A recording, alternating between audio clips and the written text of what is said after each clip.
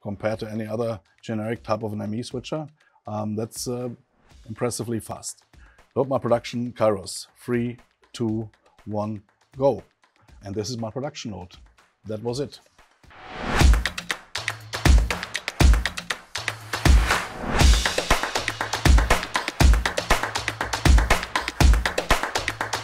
Hi everyone! Today we are back at our studio to showcase the process of live compositing with Kairos. From the setup to switching, Kairos transforms the way you go live. I invite you to join Helge, our Kairos Product specialist, as he demonstrates the simplicity of building a production layout like the one you can see next to me. Without further ado, let's start with the setup. Hi everyone, let's start building a production on Kairos from scratch.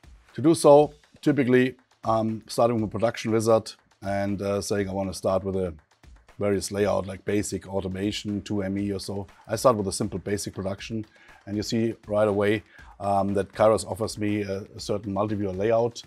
The very first thing I will do, just for the recording actually, is in my layout for multi-viewer 1, I will make this a full screen shot over here, which is right now sitting on black because I have no other cross point selected. Apart from this, I will also go into my screen over here and will remove the under monitor display. So I'm into my advanced settings over here and I will hide the label position. Hide. Now on the right hand side over here, we see there's a 16 split, and typically what we're starting with at this moment is we're going into the input section over here and start labeling the cross points over here. In order to do so, you just put the cursor mark to it, make a right mouse selection and rename or F2 key in the keyboard and type in the name what you want to put into the cross point. Now, the next thing typically on my multi-viewer layout, I'm dealing with saying, okay, let's say I want to do a quad split on the right-hand side over here. And then I typically use one section of that image over here. I delete this one out and I'll add various things like, for instance, I will add analog clock, for instance.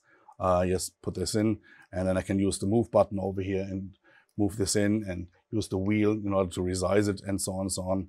Add some more elements like, for instance, digital clocks, analog clocks, GPU metering, for instance, and put this all into the screen over here, what I need to have on my multi-viewer setting.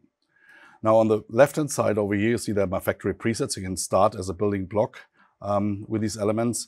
And once I'm done with that, I simply go into one of my user presets, make a right mouse click and store the elements. So you see also a small little thumbnail appearing to describe what is the layout for this.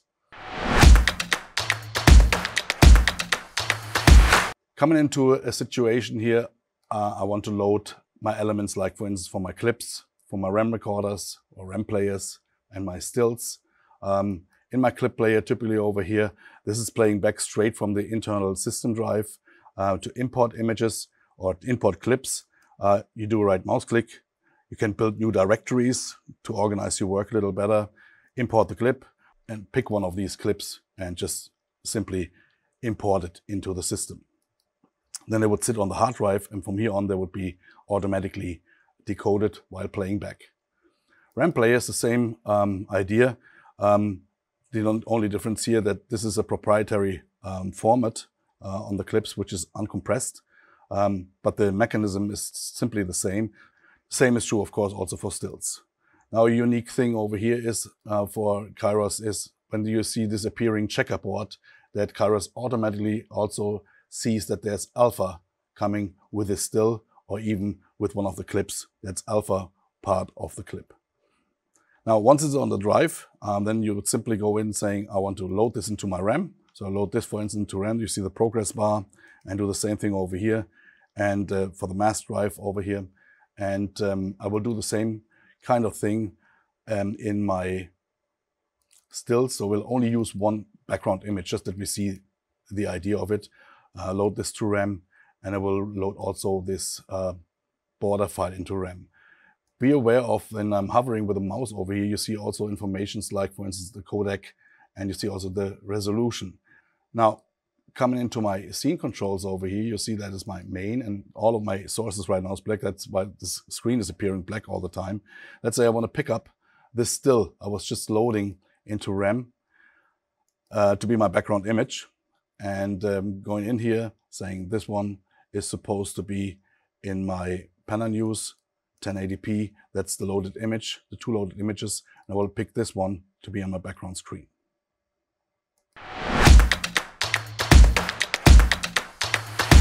Now, these are all the elements saying like for stills and for ramps and for clips. That's what I'm putting in. I renamed my inputs.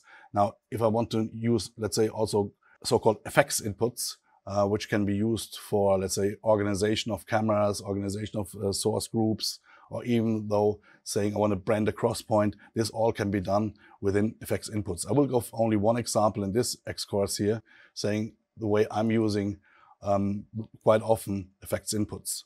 So my FxInputs container, which is empty at this moment, I can also organize this in new directories and put some work into that. So we'll call this new one camera. And this camera container, which is empty at this moment, I want to use a new FxInput. So can you also use the shortcut Control-N from the keyboard to shorten this work? So let's say my input number 1, camera 1, so to speak. So it appears now here in this group. So Control-N again. Then I want to have my input number 2 over here. And I will do this only for inputs, just to get you an idea of that. Then I want to label my inputs, saying this is my input number 1, so we'll call it only 1, F2 over here, F2 1, and cursor down, F2 2, cursor down, F2 3, enter, cursor down, F2 4, enter. Now I have my input groups over here, and the way how I can use those signals in my scene over here, which is called main. However, main is just a scene name that could be Peter, Paul, Mary, ME1, ME2, give it whatever name you want. And at this moment over here, you see, I have various cross points automatically mapped into program and preset. This has been handled by the source options. And let's say right after black, I want to put in my group of FxInputs. So I'm going to my plus marker over here, saying I want to have my FxInputs, and I want to use the camera container over here. And now all of a sudden, you see appearing here in my GUI that those cross points 1, 2, 3, 4, which I've just labeled in my FxInput group, appearing on my crossbar. However, the situation here, let's say for instance, camera 4 is breaking down, and the director will tell me, okay, camera 3 is taking the 2 shots from 4. And the TD will freak out because all of macros and snapshots and timelines will never work, and multi-viewers and stuff will not work any longer. It is as simple as saying, you know what, then when 4 has been handled by 3, I simply put another input into that, and it's all fixed. Tele, multi-viewer, all the effects work, all done. Going to the clip layers and load some footage into my clip layers.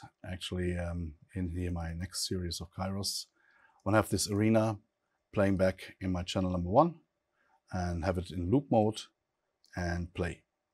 And on my second channel over here, I want to have the game content and drag this in here. Loop is activated and play it back. Coming back to my scenes menu over here, and I want to put in a box onto that scene on my background, using my layer 1 and rename the layer and call it layer box over here. And I will also make sure that I clean up all my source options, which are on default at this moment, having all sorts of stuff in here, which I don't need for that shot. I'm putting in all my clip layers, channel 1 and 2, appearing in that area. I want to select clip layer 1 over here, and with the spacebar, I can enable the layer and disable the layer. With the return key, I can go into the source menu and change the source here also from the menu. Okay, now this one over here, I want to transform, enable my 2D transforms, make it a little smaller, do some slightly repositioning over here. And I also want to change the geometry a little by changing the crop. So I can use the crop controls within the screen, make this a little more like squared, something like that, and probably a little smaller here. That's good. Good enough, little center in here. That's my image. Now, the next thing I want to use actually in here is saying I want to use the border frame, which I uploaded in my stills. Now, therefore, using the option called the texture border effect over here and enable this, will auto scale the 256 by 256 image geometry and applies it to my box over here. 1080p, use the border, and you see it appears here on that screen right away. Auto scaled to that image proportion.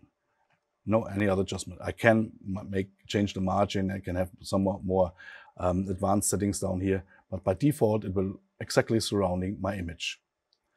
Now from here on, I also want to enable for this layer to build a so-called preset side of it. So I now have a program and a preset bus to this cross point over here.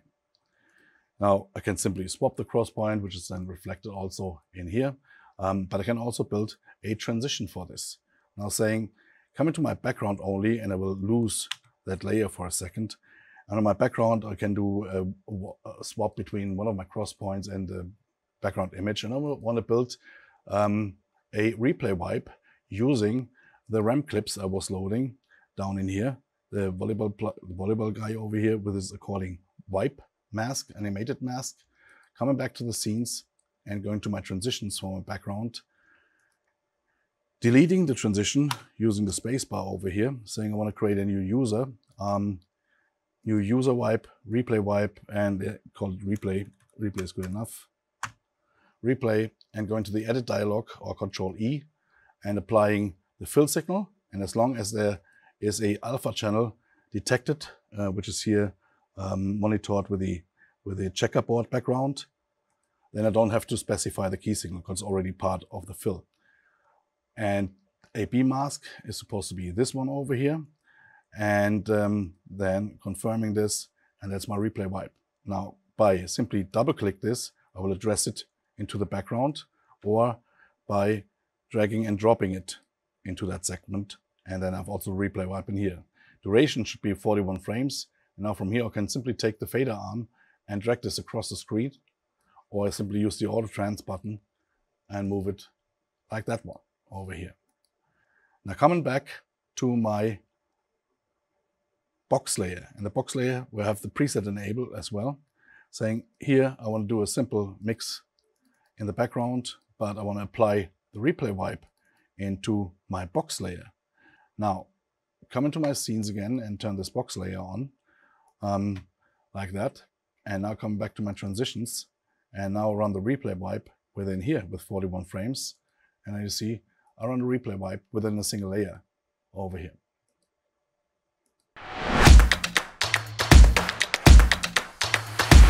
At this moment, I want to save this production with all of the individual elements. I have the loaded clip layers, I have the still elements, I have the background still, the RAM elements and whatnot. So I've enabled all my effects inputs, I've labeled all of the cross points, for setting up my multi-viewers. And by simply going to my production and save or save as, I want to save this production within this name, production Kairos. So production Kairos, and save this. You want to override this? Yes, I want to override this. I can also have given another name. I take them as it is. Now production new basic production, and blank out everything. So my RAMs will be unloaded, my clip layers will be unloaded. See, clip layers are blank, RAM players are blank, no RAM element is loaded, stills are all done, panel news, no still anymore left, new layout in my multi-viewers. And now loading my production again, you see the last 5 productions are always within this area over here. Load my production, Kairos, 3, 2, 1, go. And this is my production load. That was it. So compared to any other generic type of an ME switcher, that's impressively fast.